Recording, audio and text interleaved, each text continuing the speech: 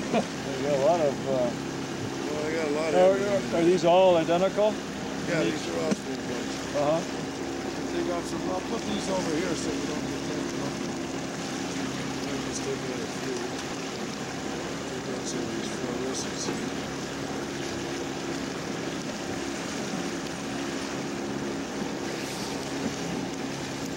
For depth, you know. The bigger ones go down deeper? They go deep, yeah. They pull a little harder. It's an easy system. People, because they have more surface area, is that why they go down deeper? They got a bigger lip on them and they're heavier. Yeah. They're heavier. That's all it is. The weight takes them down, and they stay down there because of the design. Chase was saying that they stay at pretty much the same depth. Yeah, you can really. No matter what speed you go. Sure, you go 7 miles an hour and that thing's blowing about. Yeah, it's really when he built these things, he really did something. He made them to last, I'll tell you, and they're indestructible. It even looks like they have eyes on them, doesn't it? Yeah, well, that design is for the fishermen, you know. Is it? Yeah, it doesn't anything to do with yeah. That's all for the fishermen, you know. That's just to give the fishermen a feeling. Oh yeah, the fisherman feels a little better. Because they think that the fish will go after something that looks like a fish. Well, yeah. Or it looks like an animal anyway. That's the fisherman, you know. They try to give the fisherman something that he can identify with. Yeah, no, it's interesting that you're laying out the lures. Now, do you call them lures, I assume? Yeah. Yeah. I've never seen that done. Well, what I'm going to do, I'm going to be able to pick them up at random here, you know what I mean? And that'll be easier for us to change. Fish at different depths than, you know, that we're going to need to do here. It warms the motor up at the same time. Little ones on it, we're going to check the depths of 2 to 4 feet. Okay? The little ones, they go down about 2 to 4 feet? Yeah, these will go down 2 to 4 feet, right, on the length of the line. And Chase will give you a hand there with how to work that reel and how to work the line.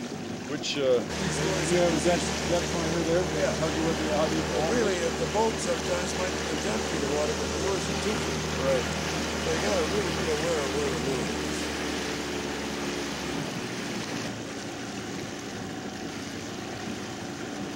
You're moving at a pretty fast. Well, yeah. I'm doing about 4 miles an hour right now. It's not unusual to be going 5 or 6 miles an hour in the hot summertime when the water's warm. Fish are moving faster then? They're more active. I'm just varying the speed and trying to tick the bottom. We'll probably start casting. We haven't even hit 8 fish in the shallows yet. Yeah. I think that'll be a couple more weeks before that happens. That's about it. This thing drops from 2 feet right here. You're going to hit it again a little bit. Sure. It drops from 2 like a cliff here, see it? Oh, yeah. That's 2 feet way up on the top right there. It's a good spot for a big fish in the shallows, see? There won't be a lot of fish there because it's too shallow and too steep. See, there's some fish right downstairs. There's a lot of big fish there. All right, we'll leave that. Had enough. So if there's any fish in the shallows, we'd have had one. Now this one here is going to go 4 to 6 feet. Okay. Now what I do, here's the easiest way to snap and unsnap these. Okay. If you put your thumb right there, where you see the way I got it right there? Yeah. You have the snap turn that way. Hook it right in there and do that. You'll never use fire.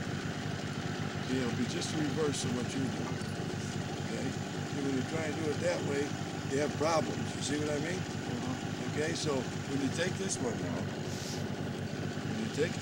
watch the hooks. Put it so the ring is up, and then hook it right in there. There's some sharp little hooks there.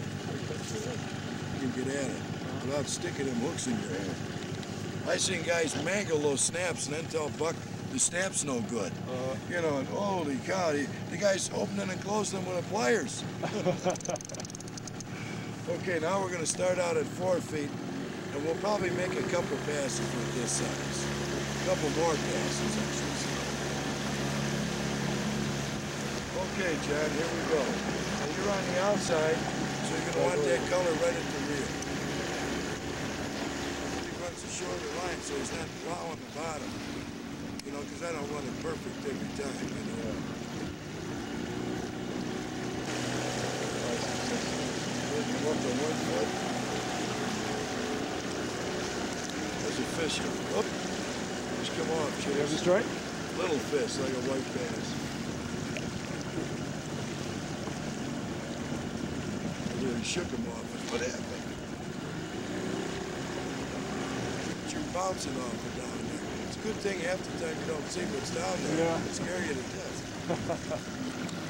There we go. You got it. Tree. Tree. Tree. You hook a tree, you're gonna. Oh yeah, we hooked a few of those. But it gets cut up a little bit with this stuff. See this down here? This is what you're bouncing on. That keeps going under the water. Bouncing along the top of it, plowing right through it. So they don't have those big rocks just on the edge. No, they go down. That's what keeps the shoreline from washing away.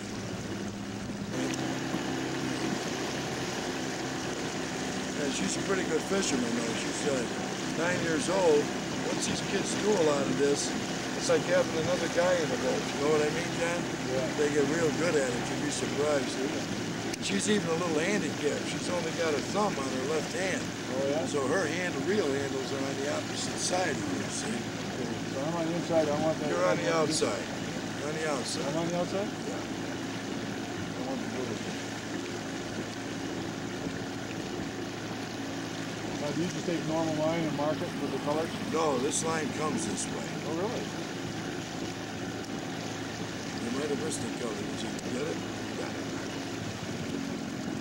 You're going to start hitting it pretty quick. Several passes to make sure I cover it good. Right. So if there's a fish there, I might have gone by him the first time and he wasn't real active. Yeah. If I go by him the second time, I'm going to get it.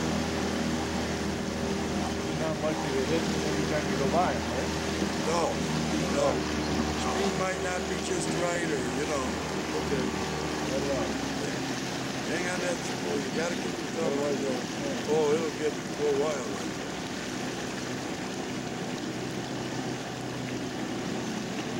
There's no fish in here going to break that. But there's some rocks that'll cut it and stuff. Oh, yeah. And when it breaks, it frays. Chase had some yesterday. He checked it. Just with his hand, he was able to snap it. Oh. The rocks just chafed it down. Yeah, yeah. It's bigger.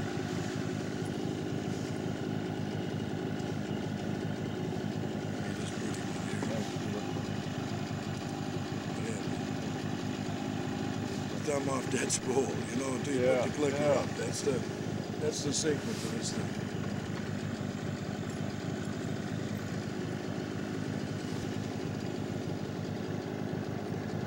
A little bigger. A little bit bigger, see? Every 2 feet? Well, this will go 6 to 8 feet, depending on how much line we let out. See, we use the other one to about 5 feet. Oh, okay. If I want to go to 6 feet, I'm not going to let out 40 yards of line with a little one, when we can run 25 yards of line with a bigger one. Yeah. You know, it just makes it easier, you know what I mean? That's the big thing about this. Keep it as easy as you can. If you have pulling the fish, you don't have quite That's it. Yeah, see, when you let it go, what you should do is keep your thumb on the spool and use the left hand, and that way you never have a problem.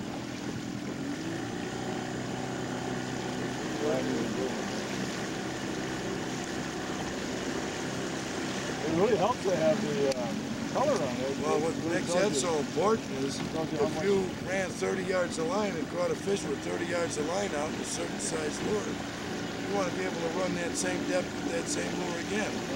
So you just simply let out 30 yards of line. And right across the tip, I'm coming out of 27 feet of water, and you're going to see it come up. I'm not going to worry about how shallow it gets. You know what I mean? I'm going to come out of the deep water. See how it come up there? Like a cliff. I mean, if you were walking here forward. Yeah. Really comes up, doesn't it? We're going to bump across the end of it. though it's a little shallow, we're going to come right across it.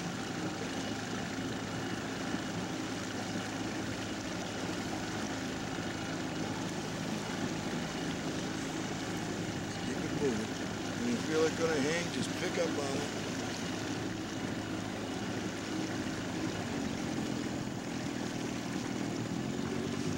You want to reel in, John?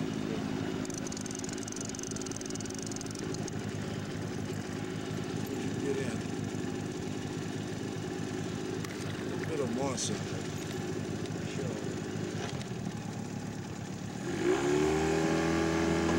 Now we're going to run the line out. Now you'll be on the inside this time, so you can run it just to the water line. Okay, here we go.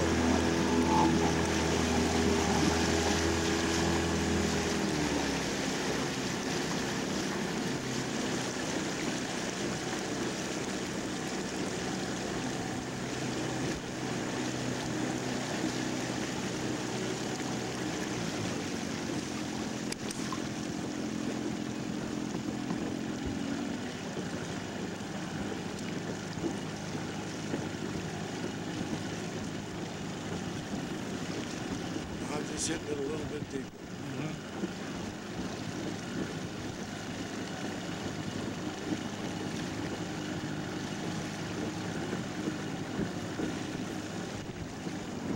Or the same place. Yeah, you can see different things. Yeah, the same place all the time, even if you get to them. It's not going the same, it's not bad going the same place.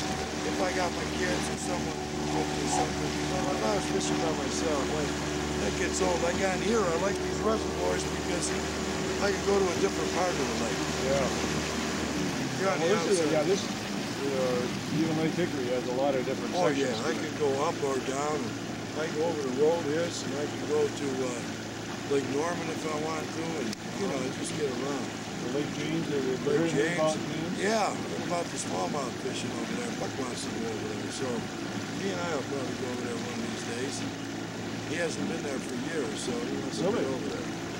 It's a beautiful lake. I mean, it's not as developed. Yeah. We went over there. We go a little bit deeper.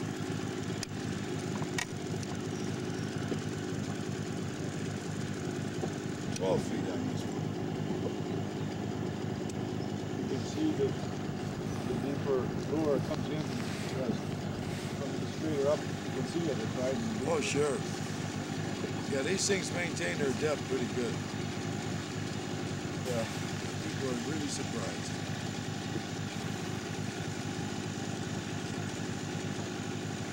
We're going to go down about 9-10 feet. And we're going to make about 3 passes over this thing. All right. Okay, you can let it out. We're going to soak them up at every depth. Yeah, we're gonna give it a good shot here. We're almost going to be out to the channel break line with this one. Now what happens here when I go up the side, why I'm going to be so far out, is this thing sticks way out to the side here. The structure comes way out toward the deep water on this side. And on the other side, it's a little steeper. This one you can feel pull pretty good. Okay? Now we'll be coming out of 29 feet of water and up on this side. A lot of these guys use these depth finders, and the depth finders screws them up because they try to steer and hold it right on the, and run up on the shore. Okay, we're going to hit it now, John. See, it came right up. We're going to be up on it a little bit, so we might hit it a little bit higher.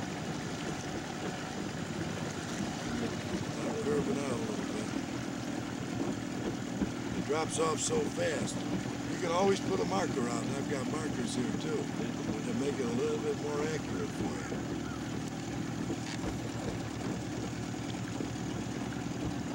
Tree roots and rocks. God only knows what's down.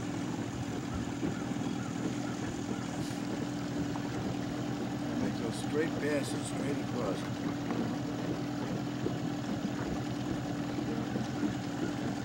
Got a taper in there, see? The better break is on that inside. It drops a little bit faster. And the fish tend to be right where on that there's sharper break there's there, a depth change. They sort of it's run. It's abrupt change in depth. Uh-huh. And here it's kind of flat. You can see Sort how of it drop rolls off. off. Yeah. better on that side Yeah. and over on this side. Okay, we'll reel in.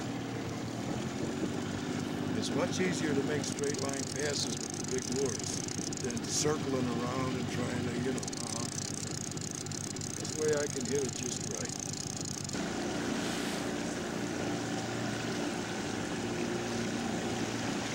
The biggest thing is to keep your eyes open. Oh, was that a tree? Way out there in the channel. Oh. Bounced right off it. Did you see Really? that, Chase? I wonder when they put this dam in. It must have been a long time ago. They got a history on it. It's one of the maps I picked up. It was a long time ago. Yeah.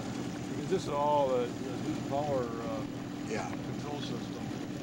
Of course, some of the land has been maintained as Duke land that they're just releasing, especially in Lake James, I think, and in Lake Norman. Some of the land they've kept within the industry. Well, all the women want Lake Hickory and Fisher Reservoir. He comes from Michigan or Minnesota, you know. He's looking at this thing, and he has no trouble finding deep water. It's not a deep hole now. There's a great big bunch of deep water out here. You can't map it with this thing, because if you wander around looking at this thing, you'll never know where you're at. Yeah. You can find all kinds of deep water here. But you got to look with your eyes and use your eyes and look at that point with the rocks and say, there's liable to be a structure situation underneath there. Then you go over there and you turn the depth finder on. That's where the common mistake is. Yeah. The guys spend all their time along these steep shores. The steep shores are just going to have a drop off deep. Oh yeah, you get right up the front end of the boat, John. If you go down to Bull Shoals or Table Rock, the front end of the boat is hitting the shore, the rocky mountain, you know. Yeah. The back end of the boat says 80 feet where the depth finder is. Really, John? You know, at first when you first show people how to do this, you tell the guy, you know, to shake the weed off. You know, it's not his tackle, and he doesn't know quite what to do. Yeah. He doesn't realize with this thing, I can pull pretty yank hard. it here and Right, throw it right. back and yank it again. That's what it's for, you know. Yeah, because with a lighter weight line, you're just going to snap it. Yeah, we can reel in there.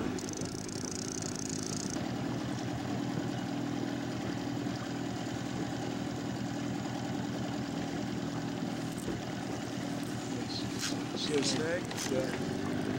Well, if the tree is on the drop-off, that's where they're going to be, you know. I'm going to hit this one right on the end. We should hit it too. I think we both hit it. This is where we were anchored casting yesterday, Chase. Oh yeah.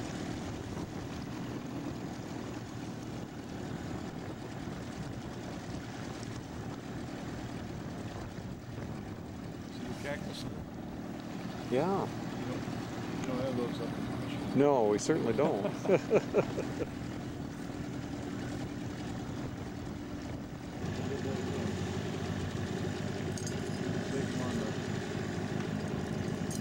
Yeah, if you get a little loose line in there, it kind of screws up. Well, I just kind of leave enough so I can pick it up without having to reach for it. Okay, using the yellow one for you.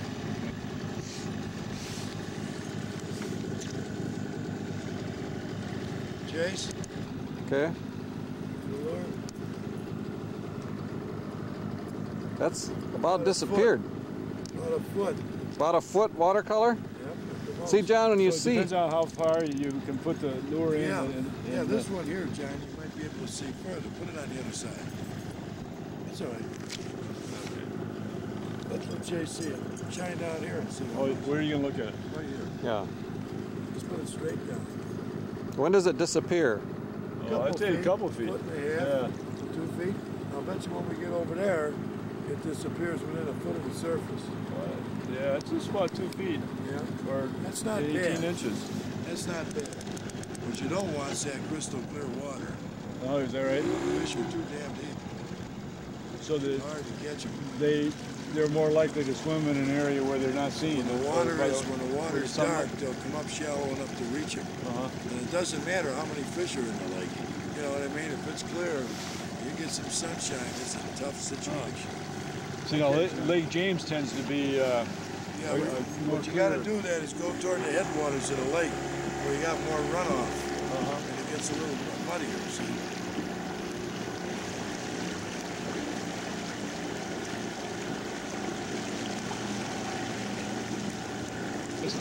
Isn't as important. A low light condition is the key. So if you have an overcast day, then it should be better. The clear water is less important. Right.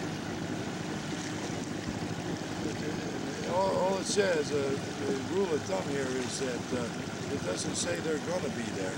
It says there's a tendency that they may be there if. Get at it.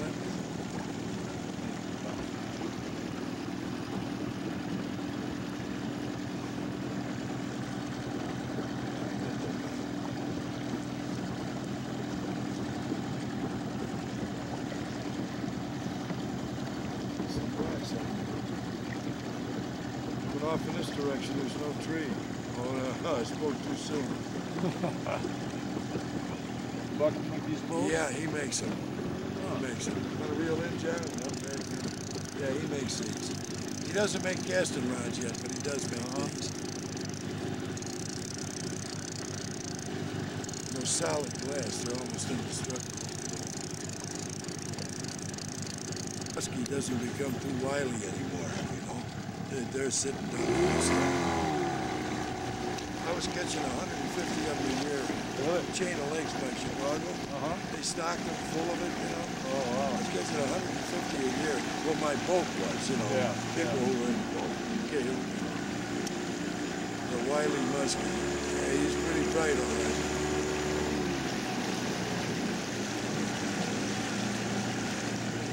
Predictable.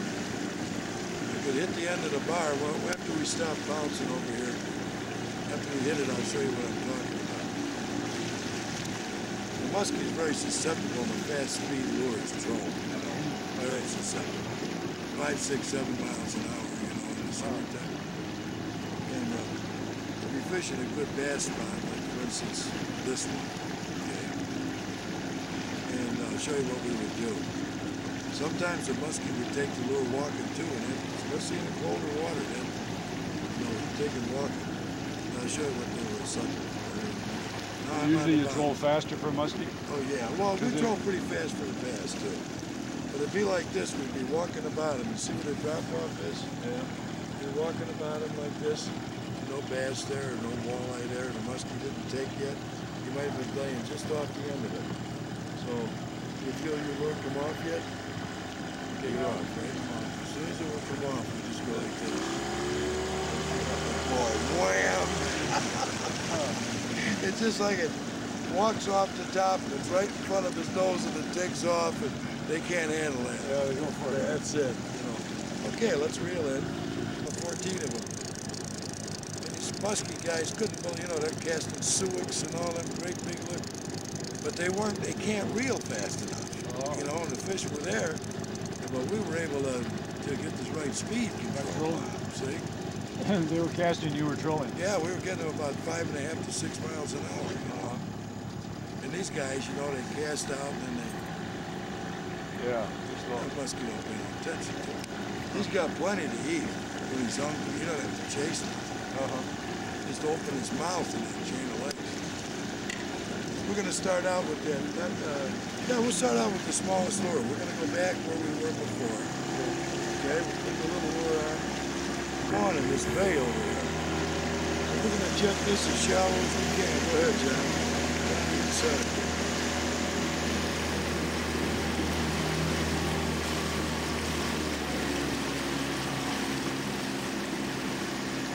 Jason and I were catching most of our fish around here, well, all of them really, up this area.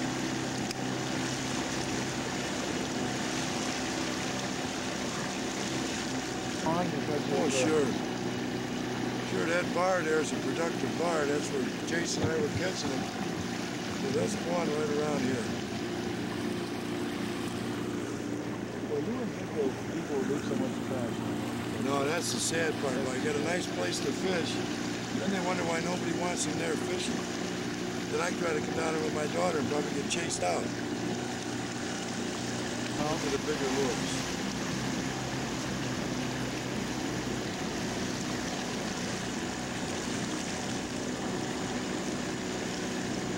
this. See the edge of that marina building there? Yeah. At the edge of that island? When I put that marina building on that island, I come right down there and hit those two points. See what I mean? Right. And the minute we move the boat, watch how the building moves away. Right. See what I mean? Okay. Well, we didn't have depth finders when we first started to do this stuff. Sure. So you needed to Oh boy. You bounce talk off the about bottom a so you battle. know where it is. Can you imagine in our area full of weeds? Oh boy. I dragged up more weeds than you would. There's probably not that many weeds in this lake, are there? No. You can't even find the grass, huh? They told me there's some grass somewhere. Jason and I ain't found it. Kind of guide me along, but the line sight puts me right on. And you can always find some kind of line sight, even like on the Lake James. Crotch in the trees or something on the shore. Sticking up higher. Yeah, there's always something.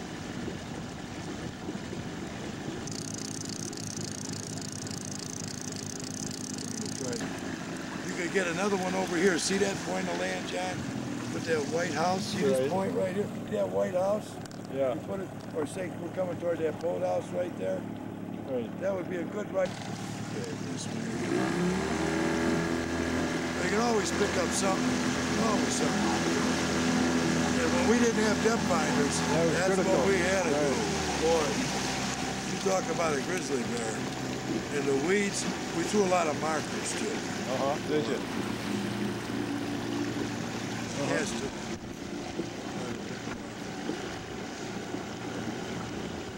Elevators in Nashville. We're going to get us out away from those hangs, Chase, as you can see. Yeah.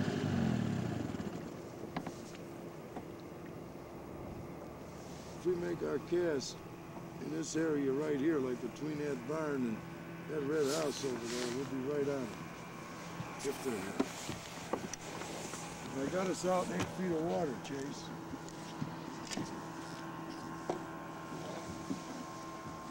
We'll stay out of those trees. To make our cast this way, because all that crap is right in here. So we're right on it. 7.4, 7.1. It's deep out there.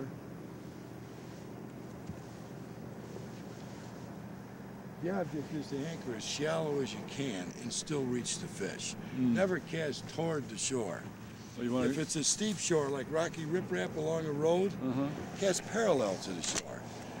Step up different size lures as you cast further away so they go deeper and deeper and deeper. You know, cast at the shore, you're only fishing this much of the whole area. Where if I throw down the shore, then you pull it bring all the it way back, along I'm fishing the whole thing. See? Makes sense. Yeah, but you know these guys with the big boats, the reason they cast toward the shore, they're afraid to get in there. The $25,000 boat, you know what I mean? Okay. So you want to be pulling your plug back along the same depth all the way. Sure, and if I want to go deeper, I'll put on a bigger lure, cast parallel. You know? That's one of the biggest problems that people have, you know. What we're going to use here, because we've been trolling pretty fast and we didn't pick one up, we're going to use what we call a jump type lure. And this jump type lure, it can be a spoon or it can be a jig and worm, or you could even use, I knew better than to leave that lure on. That's why I usually take them off. You could use a Johnson spoon with pork rind on it, but it's the weight that we're going to fish it.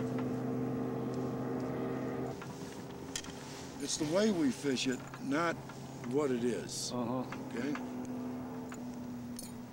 Jump lure, I mean it jumps off. We're going to jump it off the bottom. Off the bottom? That's exactly what we're going to do. And it could be a jig and worm, it could be a Johnson spoon with a pork rind on it, you know? Jason, no, it's graphite. Graphite? Most of them are graphite nowadays. Yeah, now, it used to be when the graphite came out, the graphite was more expensive. Now that they're all graphite, because they could get graphite cheap. Now if you want a fiberglass rod, now you got to pay an arm and leg for it. Oh yeah. Really? The only ones that make it is Old St. Croix. They're the ones that are coming back. The only people that want to buy it are probably just tradition. Huh? Yeah. God, I would think the graphite is lighter weight and stronger. It's lighter and it's stronger, but it does break. So it does break easier than the fiberglass? Fiberglass is a little more flexible. Now, this thing don't look like much, but believe You know, me, this it's a fish attaches catcher. to in the center of Yeah, there's rather 3 than holes. on the nose. We put it in the center to keep it kind of balanced. Uh-huh. You know, so when we lift up on it, But when you're pulling it through the water, does it tend to track? It goes straight? Or it doesn't go no, sideways? you'll watch what I'm going to do. I let it sink to the bottom, see? Oh, okay. Okay, it sinks like a rock. I take up the slack, jump it off the bottom. The slack. Oh, jump okay. it So off you're the just bottom. bringing it up and it's sort of jumping like a frog. Exactly. And it casts like a bullet, you know? And some of the wind that Chase and I had to put up with, this is all you could use. Uh-huh. There's some trash down there, you know. But each time you let it sink to the bottom. The trick is to keep it That's moving. interesting. I've never been exposed to that concept. Mm-hmm. And you say that's the concept of jumping is not necessarily unique to spoon pluggers. No, this is just using a jump type lure. Now we Right. cast spoon plugs too. Uh-huh. Okay, we cast them too. It's very simple retrieve, and the kids can do it. Mm-hmm. Like cranking in the spoon plug is really, you got to really work on it. It's digging in just like what you saw when you're Consistent. trolling. Yeah. So I can cast a spoon plug, and my 9-year-old, she can put one of these on and hop it around on the bottom. Yeah. Very easy. Yeah. And, And you don't have to be consistently pulling it in. Exactly. And it casts you can good take a for 'em, break you know, and, like a bullet. I'm not even throwing it. Oh, if yeah. It goes if a long I really way. throw it, Right. you can cast it so far that you can't feel it. But when you cast these, you can feel the wiggle when it comes off the bottom. When I pick it up like that, and when they're there, you'll know it right Yeah. away. You hooked one in about your second cast there. Plenty of pressure on him. He might be a pretty good one. You get a net? I haven't seen him yet. Yeah, I see. Look Don't at him reel go. him Here's a right good to the end. Chase, give me that fish. He's a striper right there. Yeah, big striper. Look at the size of white. And that little white bass at home. Oh, look at that one. Hey, all right. Do you know how to take the hook out, John? Or I can do it. I think I can get it. Leave this to It him. doesn't look It's very ready. difficult. Got it. All right. Pretty, isn't it? Yes. That's a striped bass? That's a white bass. White yeah. bass. I don't Remember think the I've old ever white seen a white bass? They bass. shit on you too, John. That's a little bigger reel, but Oh, I got a green one. yeah, you got a little bit of a weed there. You watch where I cast, and then you just cast right to the right of me. Easier said than done. Missed your line, I guess, didn't it? Not very much. It's all right. I told you to cast right next to me. That's what you're doing. You're right out of there. Then you got to always check your line because it is all frayed, see? Uh-huh. Yeah, I got to You feel retie it. it, see? Uh-huh. That's a good idea. 'Cause that's when the big fish is going to hit, John. Just when you have a frayed line. You got a frayed line. You lose You it. could bet money on it. No, this one right there. This one? So we cast for quite a while. Now we're going to troll. Yeah, we're going to go back to trolling. There's nothing happening. The fish haven't moved around or nothing. Then we're going to put these 250s on and we're going to go wandering around here and see what's around. Okay. So we're fishing a 250 on the steep shoreline. On the steeper shore, yeah. We're going to go back over to the bar on that side in a minute here. And that's the summertime structure over there. Yeah, that's where they are most of the year. This is a steeper shore. Bar is right over there. Across the creek channel. This is a creek channel. So you like these medium spoon plugger rods for most of your work on? For most of it, yeah, especially for the smaller lures. Smaller You get a little lures. more field and a little easier to handle. A little easier to handle, but for the bigger lures, you almost have to have the heavier rods if you're going to run them a lot. For the 7 and 800s? The 7 and 8 ounce, yeah. Okay. If you're going to run them a lot, you almost have to have. the break inside the creek channel rather than out on the end of the bar? Well, there's a break out here, but it doesn't even get near the river channel. But the creek channel is deeper. It's 30-something feet, 40 feet, right out here off the bar. And you got to go a long way to hit 40 feet out this way. So your contact point is from the creek channel up to the bar? Right. Fish are coming from the creek channel right here. Okay. Chase. Nice fish. Got him on the bar hump. Bar hump, yeah. Bar hump. Bar hump. The lure I said I haven't caught nothing on. Yeah, is that right? Yellow with the red dots. I'll sell it to you. You can't say that anymore, can you? Okay, nice job. That's about a 3.5 pounder? Yeah, about 3 pounds. Okay, way to go. Yeah, look at us releasing them, you know. Okay, way to go. Good fish. Now what do we do? Well, I think what we're going to do is make another trolling pass, because I had a hold of something back there, if you remember, and I said to you, I don't, you know, I think I rolled something. I wonder if I had a big bass on back there when I came up there. That's that little finger, that little rocky finger. Off the shoreline over here. We dropped a marker. Yeah, okay. It's on this shoreline right here. I think we're going to make another trolling pass till I can get things set up here. Okay. Go get them. So we caught a pretty decent fish. Now we're making another trolling pass. Yeah, we're going to make another pass or two. That'll happen to our marker. In there farther, I think. Here it is. We'll make another pass or two, and that fish might have come from that hump out there. Mm-hmm. Moved up along here.